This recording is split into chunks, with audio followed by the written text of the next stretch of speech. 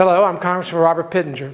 Last week we hosted over 100 members of Parliament and ambassadors from 26 countries throughout Europe and Australia.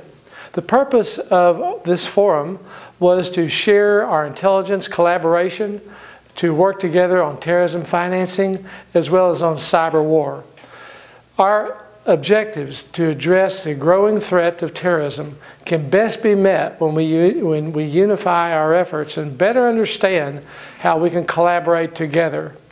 This threat is growing, as you well know, and what we have found that is we understand each other's objectives, that they understand what we do in terms of requiring our country to make sure that our government protects our privacies while we protect our national security in terms of our intelligence.